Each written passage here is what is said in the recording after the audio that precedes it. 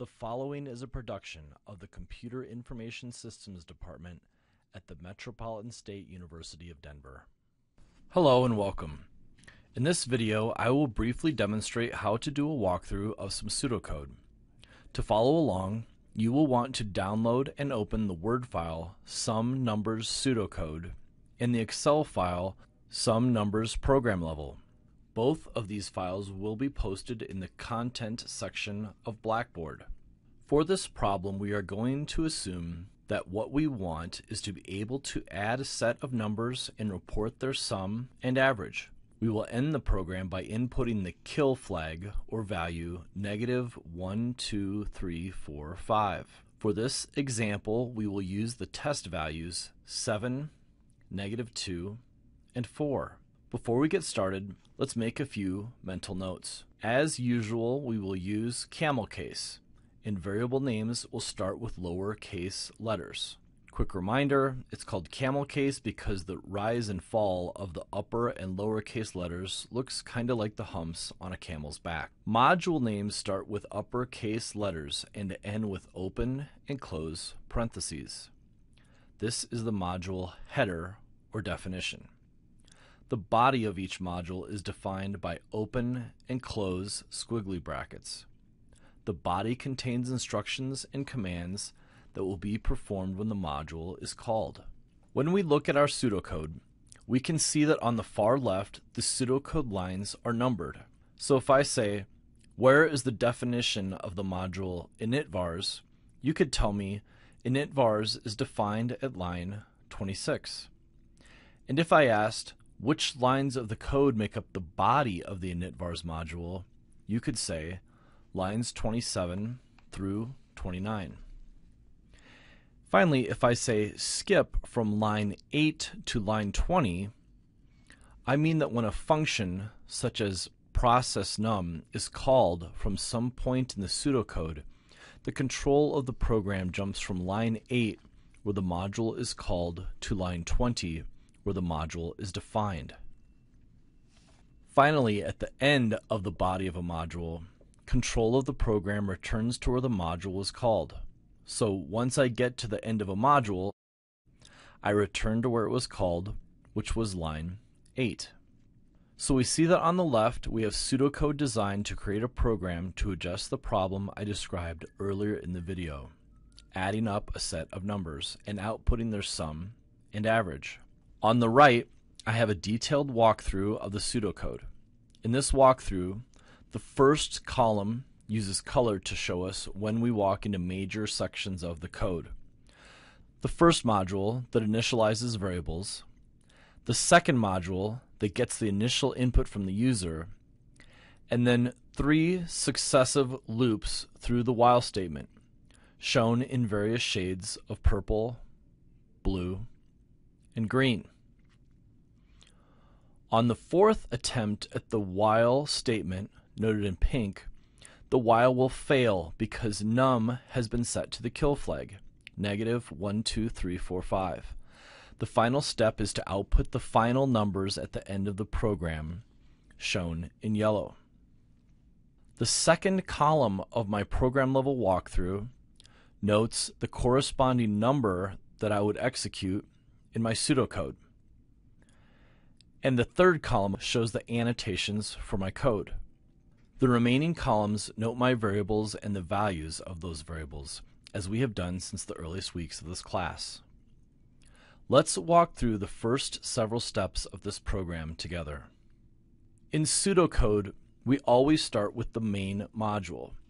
This is line 1 of our pseudocode.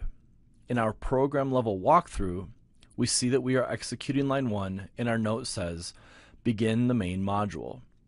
Please note that the words module, method, and function are essentially interchangeable in computer programming. The opening parentheses of line 2 indicates that I step into the body of the main module. Next, on line 3 of the pseudocode, I want to call the initvars modules. To do this, I skip from line 3 down to line 26. And when I get to line 26, I begin the initvars module. On line 27, I step into the body of the init_vars module, and on line 28, I execute the body of the init_vars module. At this point, I update values of the variables sum, count, and average in the working memory of my program level walkthrough. The next line, line 29, tells me I am at the end of the body of the init_vars module, and I can return to where the module was called, which was line 3. Having completed the module call on line 3, I can now go to line 4. Line 4 tells me to call the module getNum, so I skip to line 31 and begin the getNum module. At line 32, I enter the body of the getNum module.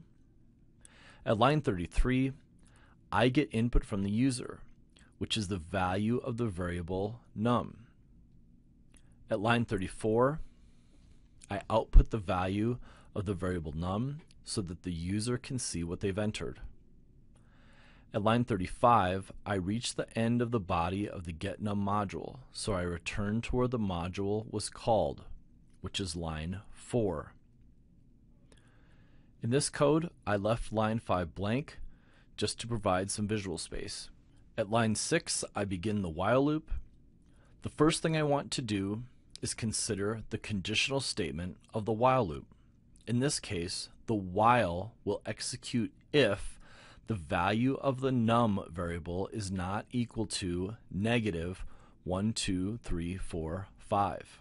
On the first iteration of the while loop, the conditional statement evaluates as if 7 is not equal to negative 1, 2, 3, 4, 5, and this evaluates as true. 7 is not equal to negative 1, 2, 3, 4, 5. And since this conditional statement is true, we enter into the body of the while loop and execute the commands inside it. At line 8, we call the process num module, so we skip down to line 20. At line 20, we begin the process num module. At line 21, we step into the body of the process num module. At line 22, we call the module update_vars, so we skip to line 37 and begin the update_vars module.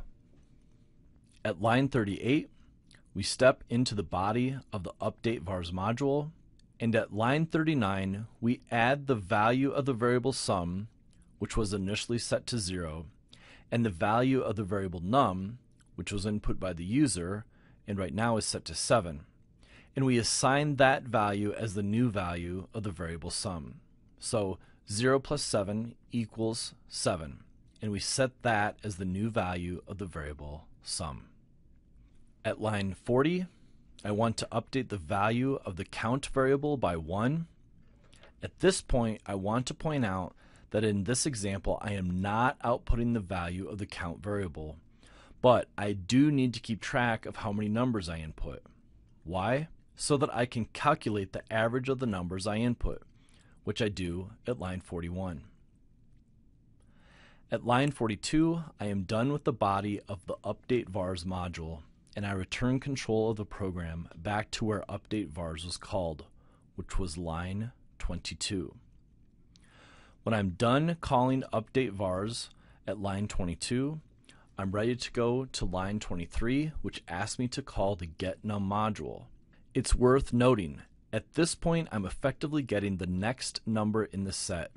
This is the number that the next iteration of the while loop will examine to see if it wants to keep executing the body of the while loop. So from line 23, we jump to line 31 and execute the getNum function, which I've already demonstrated in this video. This will get the next number the user wants to input, which is -2. In the program level walkthrough, I update the num variable to go from 7 to -2. After I've executed the getNum module, I return to line 23, and the next line, 24, is the end of the process num module. So I jump from line 24 to the line that called the process num module, which was line 8. I've completed the call to process num, so I go to line 9, which is the end of the body of the while loop. At this point, I'm done with the first iteration of the while loop. So I jump from line 9 to line 6. And I start the while loop over again by evaluating the conditional statement of the while loop.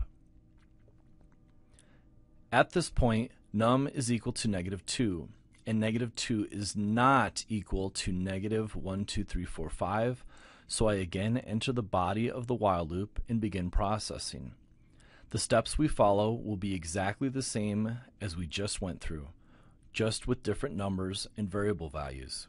Effectively, we will perform second and third iterations of the while loop. At the end of the third iteration, the user will enter the value -1, 2, 3, 4, 5 as the next value for the num variable.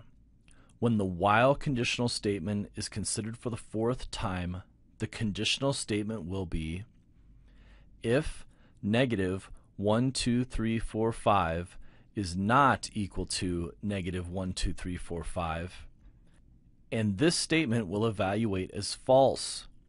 So the program jumps out of the while loop and goes to the next line beyond the body of the while loop, which is line 10.